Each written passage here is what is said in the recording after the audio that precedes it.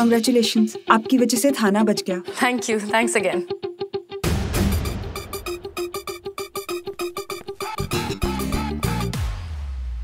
Note फरमाइए। नहीं नहीं आप बड़े, आप खाइए। नहीं नहीं आप खाइए। अरे बुजुर्ग है आप खाइए। अरे भाई हम कह रहे हैं आप खाइए। नहीं नहीं नवाब साहब आप खाइए। अरे भाई आप खाइए ना। कैसे खाएंगे हम?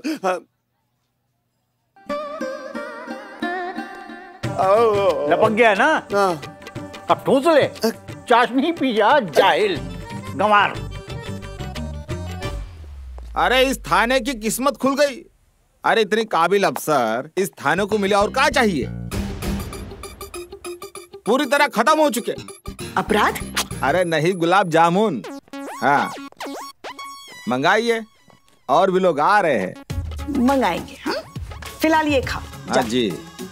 क्या करिश्मा मैडम लेडीज सिंघम, आज तो मुस्कुराइए। आज इतना बड़ा दिन है, इस पुलिस थाने को 1 साल का एक्सटेंशन मिल गया है। हाथाबाजी सटकली। तुम टोपा हो कबे? समोसे खाओ, ज्यादा ज्ञान मत पेलो हमारे सामने। 1 साल का एक्सटेंशन मिला है, कोई राष्ट्रपति पुरस्कार नहीं मिला है। वैसे भी यहाँ पे चलनी तो जज्बात की बकवास है, हमारी कौन सुनने बैठा है यहाँ पे। जाओ। देख रही हैं आप मैडम सर, कभी भी किसी भी बात पे खुश नहीं होती हमारी बहू रानी, मतलब करिश्मा madam. It's okay Pushpa ji, कोई बात नहीं। एक दिन ऐसा भी आएगा जब ये हमारे फलसफे से इत्तेफाक रखेंगी और हो सकता है मुजरिमों से लात की नहीं जज्बात की जुबान में बात करें। कोई चांस ही नहीं है मैडम सर। आपका तो पता नहीं, पर हम एक बात बहुत अच्छे से जानते हैं कि ये एक थाना है और यहाँ पे मुजरिमों से कैसे पेश आया जाता है। कोई बड़ी बात नहीं है कि एक दिन आप ये बात समझ ले और मुजरिमों से ठंडे से नहीं डंडे से पेश आए। देखते हैं। देख लीजिएगा मैडम सर। मैडम सर क्या हो गया बिल्लू को? क्या है गो बिल्लू, खुशी के आंसू के गम के? दोनों। खुशी इस बात की है कि ये थाना मेरा घर बच गया है, और दुख इस बात का है कि मैं ही बेघर हो रहा हूँ। बस बस बस बस नहीं, मुझे रख लो रख लो। बस बस बस। बिल्लू जी आप तो आजाद हो रहे हो ना? अरे नहीं चाहिए आजादी, मुझे रख लो। ओ शांति नहीं है ना, तो उसके बजाय मैं पोछा मार दूंगा, ये थाना एकदम चकाचक कर दूंगा। मुझे रख लो, मेरा घर। अरे संभाल बिल्लू, अपने आप पे संभाल। बिल्लू जी आपकी सजा इतनी ही थी, अब हम आपको और जेल में नहीं रख सकते, सॉरी। क्यों? आखिर क्यों? अबे ये थानो है, कोई होटल ना है। तेरी सजा पूरी हो चुकी है, निकल यहाँ से, चल।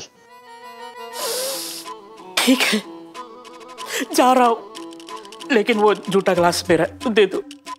ले यार। वापस आऊंगा, कोई तो बड़ा कांड करूंगा, बैंक में डाका डालूंगा और लंबे से अंदर रहूंगा, देखना।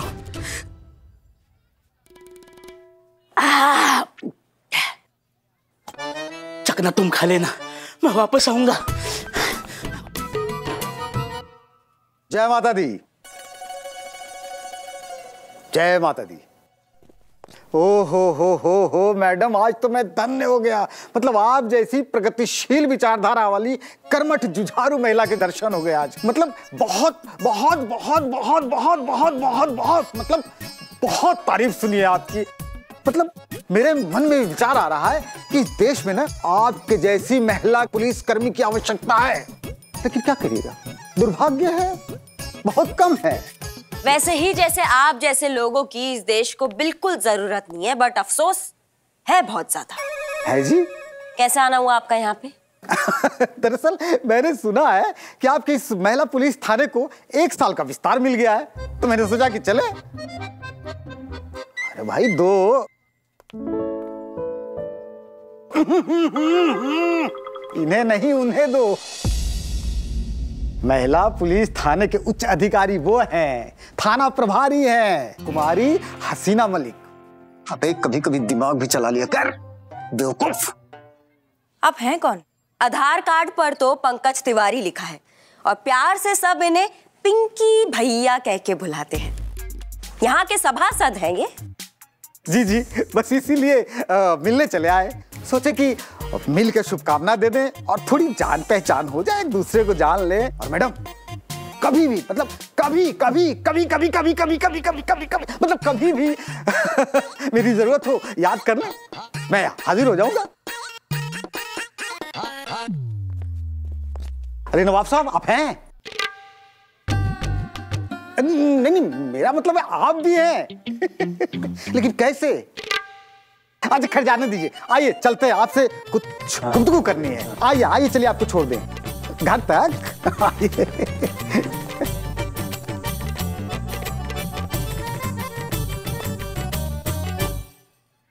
छी छी छी, कितने वाहियात है ये पिंकी भैया, खड़े खड़े बेइज्जती करके गए हमारे करिश्मा मैडम की। अब ऐसे कभी कोई करता है क्या? मुंह पे बेइज्जती, ये तो तमाचा मारने वाली बात हो गई कि नहीं मैडम सर? इनकी जगह कोई और होता ना तो चुल्लू भर पानी में डूब मरता। मुझे ऐसे क्यों लग रहा है कि इंसल्ट ये नहीं है जो पिंकी भैया करके गए, बल्कि ये जो अभी आप कर रहे हो पुष्पा जी।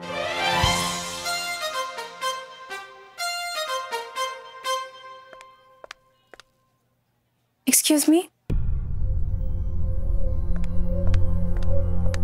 मैं अपने कॉलेज के खिलाफ FIR दर्ज करवाने आई हूँ। पुष्पा जी। जी मैडम सर। तुम यहाँ आओ, आओ यहाँ आराम से बैठो। अब बताओ क्या हुआ? अब बोलो। मेरा नाम इंदु लेखा है, मैं IT की स्टूडेंट हूँ। मैं पढ़ना चाहती थी, पढ़ाई करके डिग्री लेना चाहती थी, पर जब से मैंने कॉलेज में एडमिशन लिया है एक भी दिन क्लास नहीं लगी है, ना ही कोई स्टूडेंट आता है, और यहाँ तक कि पढ़ाने के लिए टीचर्स भी नहीं आते। और ये देखिए, ये मार्कशीट्स, ये दोनों सेमेस्टर की मार्कशीट्स मुझे भिजवाई गई। ये मार्कशीट्स फर्जी हैं। मेरे कॉलेज का पूरा सिस्टम करप्ट है। मैं पढ़ाई करके डिग्री लेना चाहती थी, प्लीज मेरी हेल्प कीजिए, मैं पढ़ना चाहती हूँ। क्या नाम बताया तुमने अपने कॉलेज का? टुटेजा कॉलेज। इसकी मैया का गंगा मैया, हम भी देखते हैं तुम्हें कैसे कौन पढ़ने नहीं देता। चलो हमारे साथ। अरे मैडम सर, ये करिश्मा सिंह की तफ्तीश की रिपोर्ट हमें मिलती रहनी चाहिए। जी madam sir.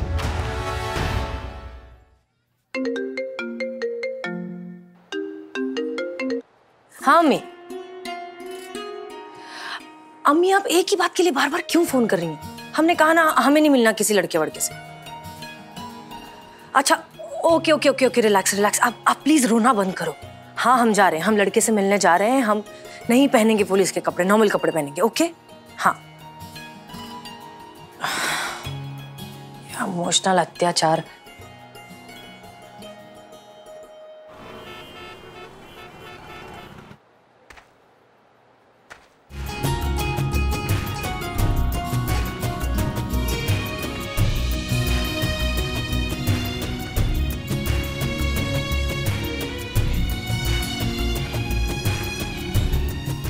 Excuse me. Yes हसीना जी। यस इमरान। यस आदाब। आदाब। प्लीज तशरीफ रखिए। तो आप ही हैं वो जो हमसे शादी करना चाहते हैं? जी बिल्कुल। अच्छा क्यों? क्यों मतलब सब करते हैं, हम भी करना चाहते हैं। अच्छा एक बात बताइए, कैसे पता चलता है कि चाय में कब दूध और चीनी डालनी है? जब उबाल आता है। करेक्ट। उसी तरीके से उम्र का भी एक उबाल आता है हसीना जी, जिसमें प्यार के नाम की चीनी, पत्नी के नाम की पत्ती और शादी के नाम का दूध डालना होता है। कॉफी? कॉफी का भी सेम प्रोसीजर है सर, उसमें भी पहले उबाल आता है, उसके बाद। 2 कॉफी प्लीज। Yes sir. और साथ में कुछ खाने के लिए भी। Yes ma'am. हाँ हसीना जी आप कुछ कह रही थी। तो हम ये तो समझ गए कि आप शादी करना चाहते हैं, लेकिन हमसे ही क्यों? अब बिना बेसन के पकौड़े कैसे बन सकते हैं हसीना जी? शादी के लिए एक लड़की तो चाहिए ना। आप शेफ है क्या? हाँ, आपको कैसे पता? मैंने तो कोई हिंट भी नहीं दिया था। मेरा एक खुद का रेस्टोरेंट भी है। अच्छा लेकिन आपके प्रोफाइल में तो लिखा था कि आप डॉक्टर हैं। हाँ, डॉक्टर भी हूँ और शेफ भी हूँ। दरअसल क्या है ना, मेरे नाना जी डॉक्टर थे, वो चाहते थे मैं बड़े होके डॉक्टर बनूं। मेरे डैडी, उनका रेस्टोरेंट था, तो वो चाहते थे बड़े होके मैं शेफ बनूं। वैसे आप क्या करती हैं? हाँ, हम एक मिनट, आपको बायोडेटा तो भिजवाया था ना, आपने पढ़ा नहीं? जी, वक्त नहीं मिला। वैसे भी आपको काम वाम करने की क्या जरूरत है, मैं हूं कमाने के लिए। क्या? सब अच्छा चल रहा है।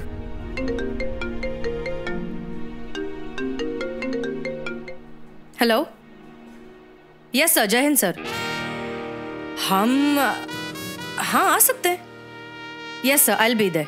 या हम बस अभी आए।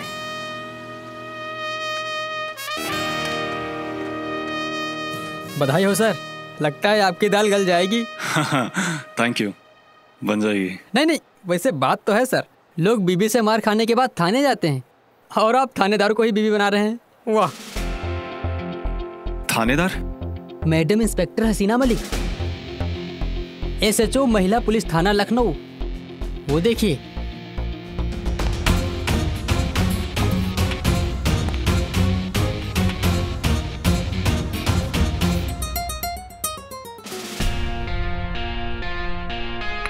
चोर चोर, कोई पकड़ो उसको। ए रुक रुक।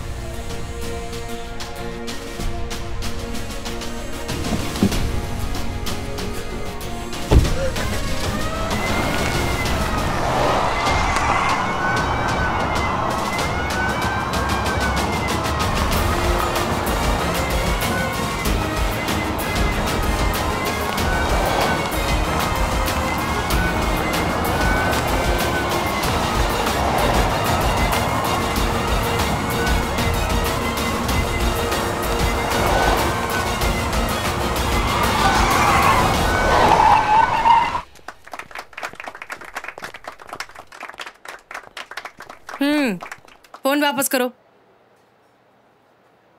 सॉरी बोलो। सॉरी। लेके जाइए इनको। Thank you so much ma'am. It was my duty. खुशी हुई जानकर कि आप पुलिस वाली हैं। अगर आप बायोडेटा ठीक से पढ़ लेते तो इतना शौक नहीं लगता। हाँ, पर आपका bag. Oh thank you, thanks a lot. चलिए फिर हम चलते हैं। Nice to meet you. हम कॉल करेंगे। मगर कॉफी? सॉरी, हम जल्दी में हैं, काम करना है।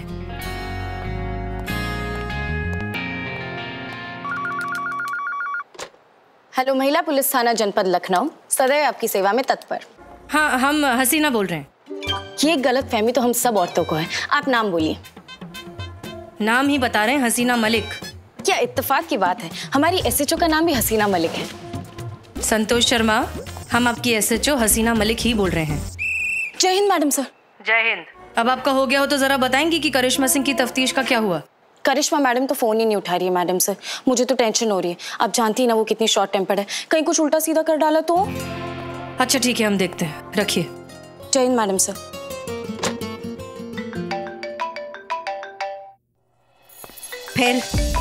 फिर उस दिन से लेकर पूरे साल हर रोज मैं यहाँ आकर बैठती रही।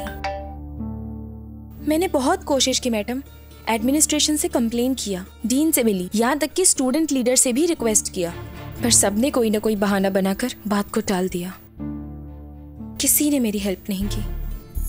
आपको पता है वो मुझे क्या बोलते हैं? जब घर पे बैठे बिठाए डिग्री मिल रही है तो यहाँ कॉलेज में आके सर खपाने की क्या जरूरत है?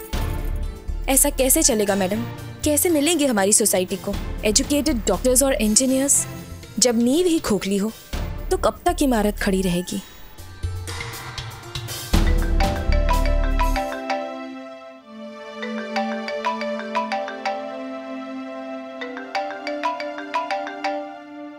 जय हिंद मैडम सर। करिश्मा सिंह, कहाँ हैं आप? मैडम सर इंक्वायरी कर रहे हैं, लड़की के कॉलेज आए हैं। एक बात तो साफ साफ क्लियर हो गया मैडम सर कि इस कॉलेज में एजुकेशन का इलीगल धंधा धड़ल्ले से चल रहा है।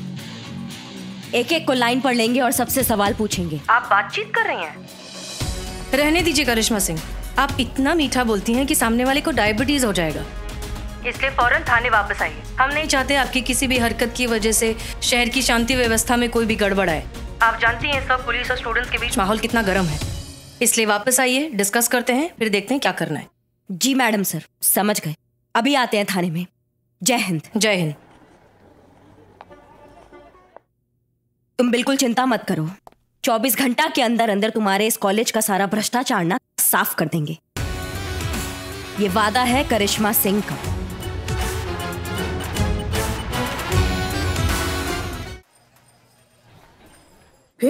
फिर क्या, चारों तरफ बाढ़ का पानी, पूरा गांव बाढ़ की चपेट में, नदी में पानी से लबालब भरी हुई, नदी के बीचों बीच एक पेड़, पेड़ पे दादाजी, पेड़ के चारों तरफ पानी। गांव वाले पहुंचे नदी किनारे दादाजी को बचाने के लिए। फिर क्या, गांव वालों ने रस्सी फेंकी, दादाजी ने रस्सी पकड़ी, गांव वालों ने रस्सी खींची। दादाजी पानी से बाहर नहीं, रस्सी छोड़ दी। किसने? दादाजी ने। क्यों? आम बुलाए थे। आम बुलाए थे? हाँ, क्या है कि दादाजी इस पेड़ पे फंसे हुए थे, वो आम का पेड़ था, तो दादाजी ने सोचा यार कि जब जा ही रहे हैं तो क्यों ना थोड़े आम भी लेते चले। पर वही आमों की पोटली दादाजी भूल आए थे। फिर क्या, दादाजी फिर तैर कर आम के पेड़ पे, गांव वालों ने फिर रस्सी फेंकी, दादाजी ने फिर रस्सी पकड़ी, गांव वालों ने फिर रस्सी खींची। दादाजी पानी से बाहर? नहीं, इस बार गांव वालों ने रस्सी छोड़ दी। क्यों? उनके आम बुलाए थे ना। क्या है कि गांव वालों ने कहा दादाजी से जब यार ला रहे तो थोड़े आम हमारे लिए भी लेके आओ। उनके यहाँ दादाजी बुलाए थे।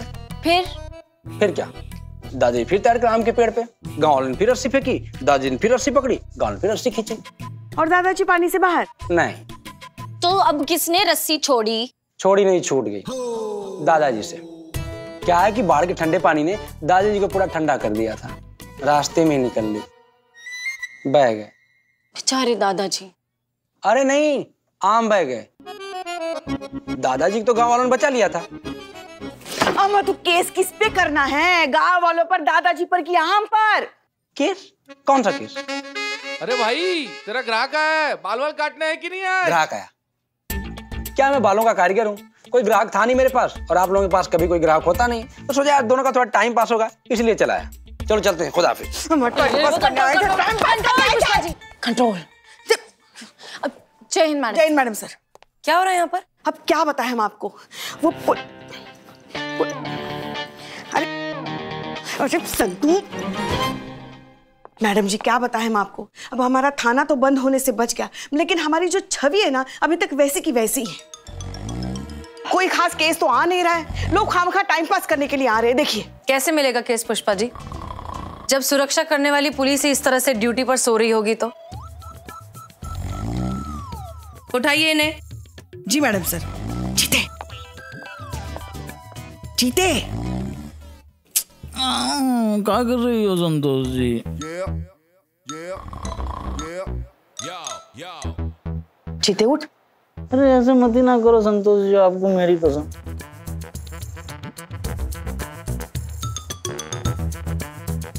जीते उठ। कैसे कैसे हो तो है संतोष जी, आप नहीं समझोगे।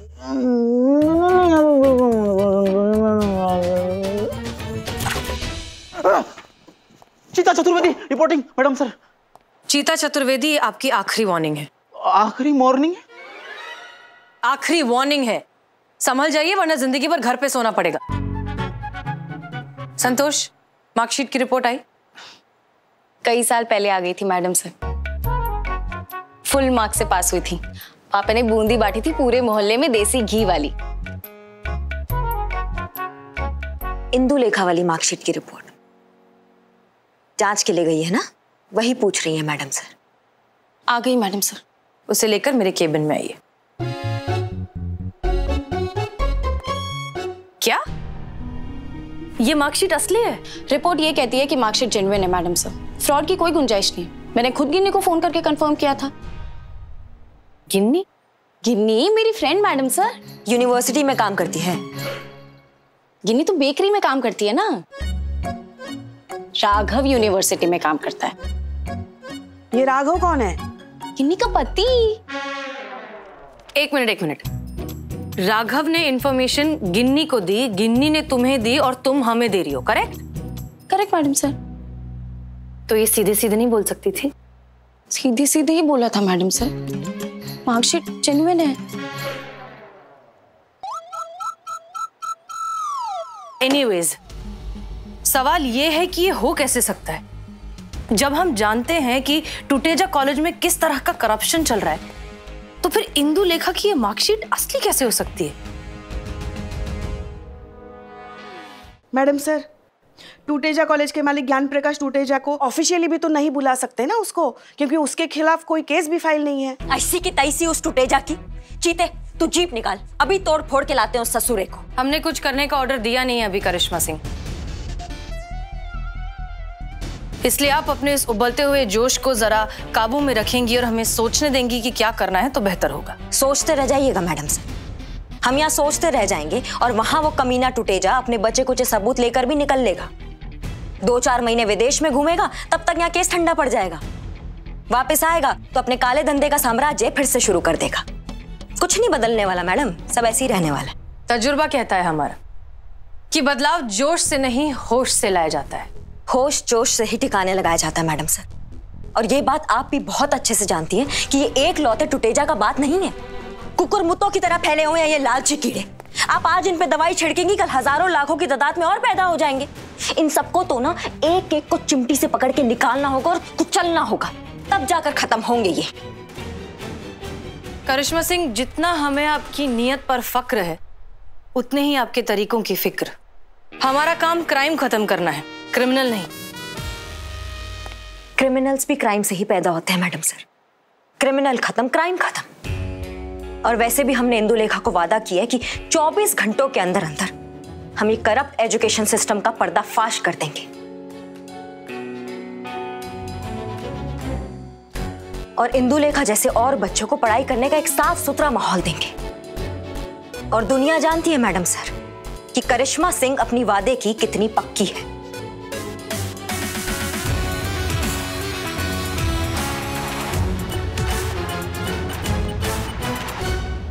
मैडम सर, ये टूटेजा ना बहुत पहुंची हुई चीज है, बहुत खतरनाक आदमी है वो। बहुत ऊपर तक कनेक्शन है उसके। अगर उसके खिलाफ कुछ हुआ ना तो पूरे शहर में तांडव मचा देगा वो। ठीक है मंत्री जी, बाद में बात करते हैं, अभी हम चलते हैं। अगर करिश्मा मैडम ने उसे छेड़ा तो पूरे थाने को नहीं छोड़ेगा वो।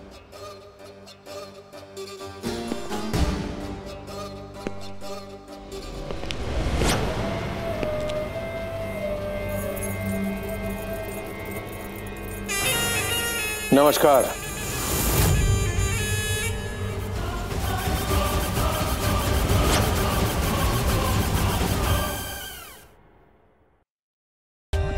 For more updates, subscribe to our channel, click the show links and enjoy watching the videos.